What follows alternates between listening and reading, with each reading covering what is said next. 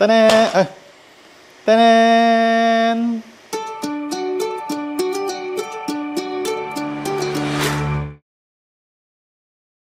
Oh wow, I think this episode is had a long way coming.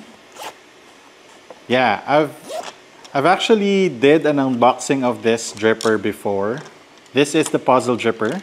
I got caught up in the competition preparations, and then I traveled to Taipei, and then we went on a vacation with my wife and our doggies. I've been just so occupied the past few weeks.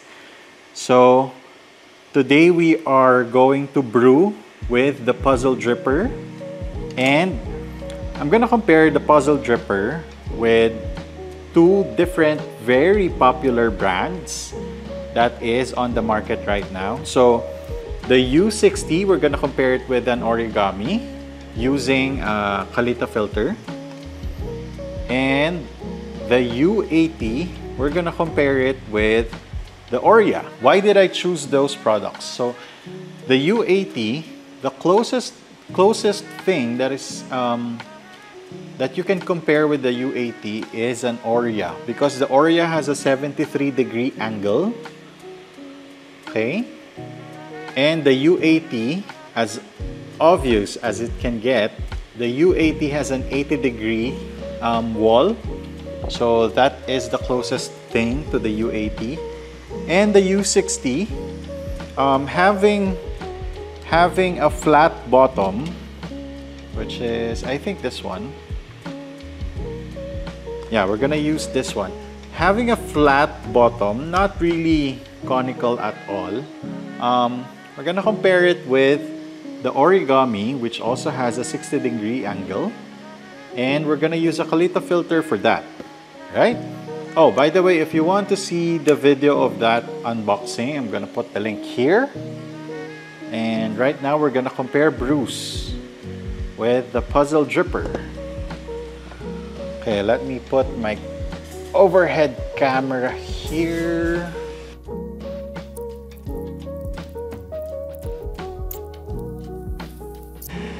This is a really, I think it's a really big experiment. For the coffee, we're gonna use coffee from Herd.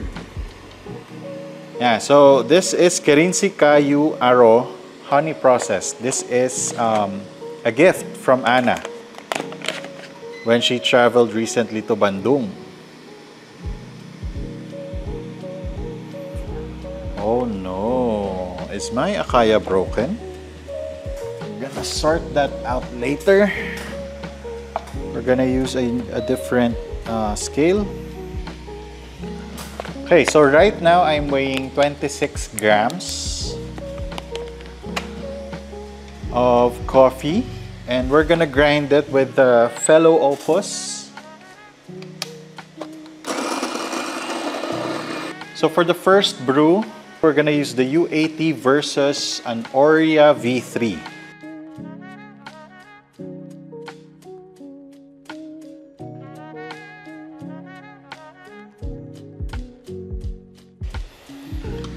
Okay, to show you the differences of this brewer, I'm gonna show you the underside. There, the Orea looks like that, and the U80 looks like that. So it should be a lot faster for the U80. Let's get the coffee, and we're gonna weigh .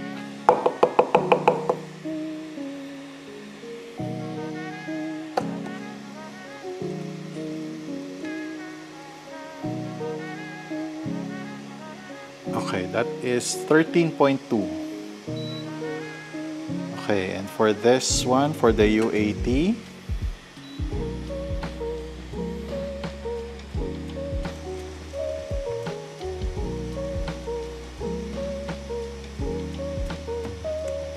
so I'm just gonna flatten the bed, and then before we start, let's get our water.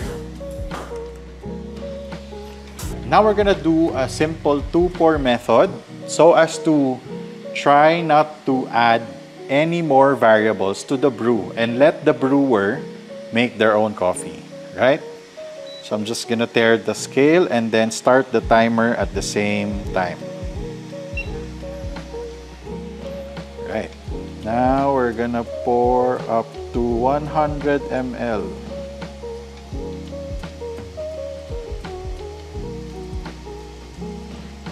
So I'm just gonna shake the bed of the Orea and then shake the bed of the UAT.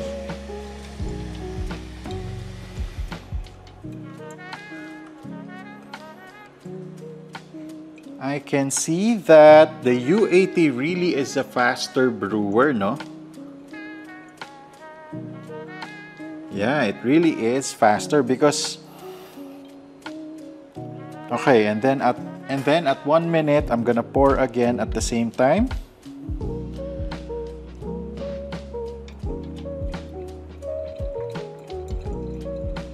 Up to 200 ml.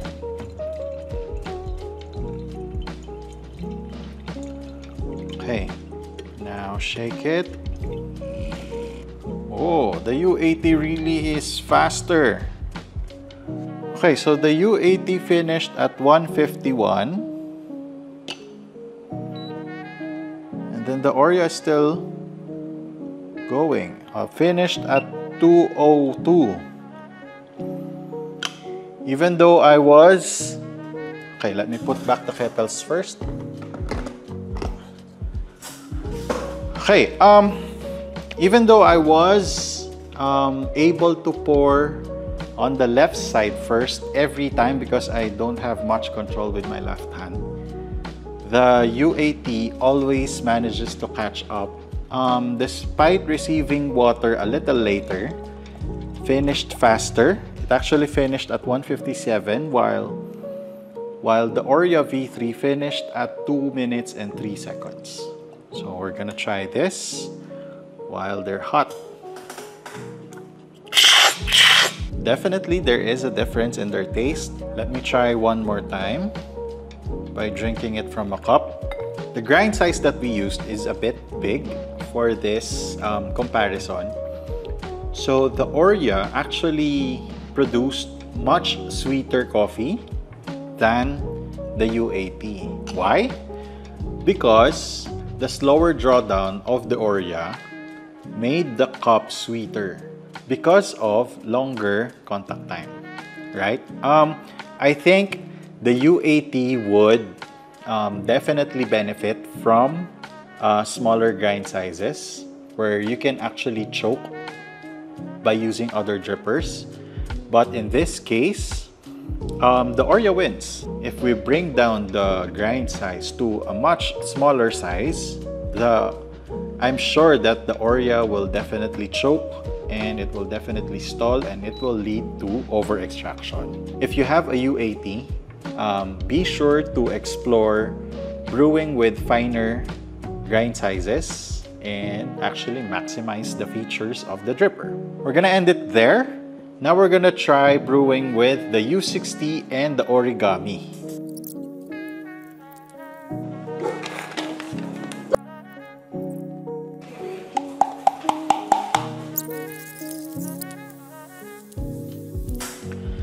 Okay, now both of the waters are ready, and for this one I'm gonna stand up so that I have better control on both of the kettles.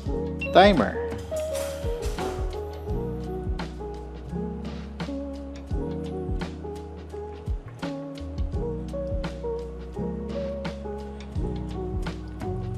Then let's shake the bed. I think the U60 is a lot slower than the Origami. At 1 minute, we're gonna pour another 100 ml.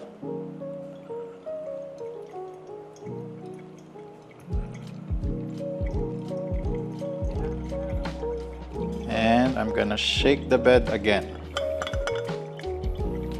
Right, so the Origami has spaces in between because of even though we are using a cake filter, there are little allowances in their walls in order for the water to move past quickly. While the U60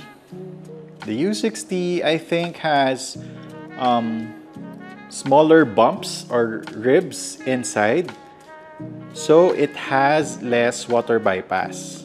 Right, so the origami finished at 159. Ooh, that was fast. And we are still waiting on the U60. Still brewing.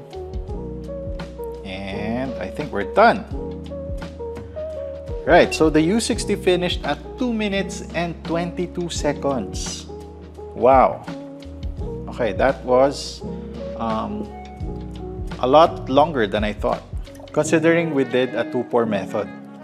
Some recipes would actually finish at around the same time by using 3-pour method. 4-pour methods, that actually took a while. Now we're gonna try, I wanna try the origami first because I'm more familiar with the origami.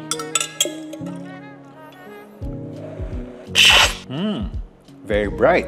The brew on the origami is a lot better than those two. Okay, now we're gonna try the U60. The brew on the U60 has some harshness to it, maybe because of the slower drawdown. So if we are going to rate this by drawdown speed, this is what we're gonna get. So the fastest is this U80, and this is the coffee for that. Next is the origami, and this is the coffee for that. Next is the U60 was the slowest. Orea.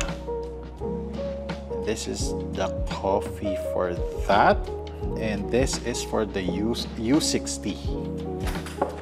Okay, we used the same coffee, same grind size, same pouring technique, and same water with the same mineral. So now I'm gonna try all of the coffees all at once. So this one is the fastest.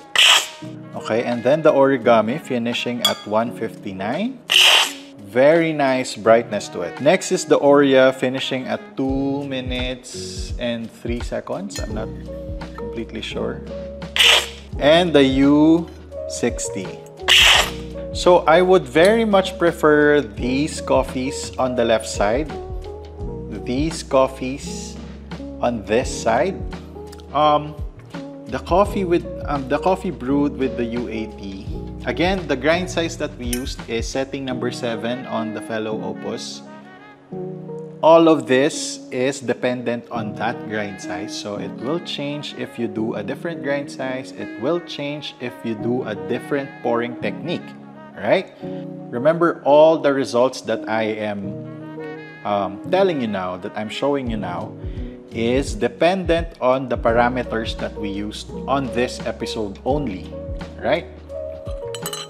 So eventually I'm gonna do like a master class for this brewer. We already made a video like a master class for the origami and the Orea, and eventually the U60. So I'm gonna go through all of them again one more time because it's a lot cooler now. The temperatures have fallen. This one I would really much prefer the coffees on this side because the coffee with the U80 is very sweet, even though the brightness is now gone when it's cooled down. The origami is also sweet, but not as sweet as the U80, and it's got some very nice brightness to it. The Orea, it's very astringent. I'm guessing when we simply poured the water, when we simply dumped all the water, that volume of water into the Orea, all the coffees floated, and then the water is under, and then it did not extract anything at all. So this coffee is very astringent and it's very under extracted. And the coffee on the U60 is over extracted. It is very bitter and it has a metallic taste already. So yeah, we're gonna do masterclass episode on these brewers on how to perfectly use them. But for now, thank you so much for watching. In the next videos, I'm gonna show you more about coffee. Bye!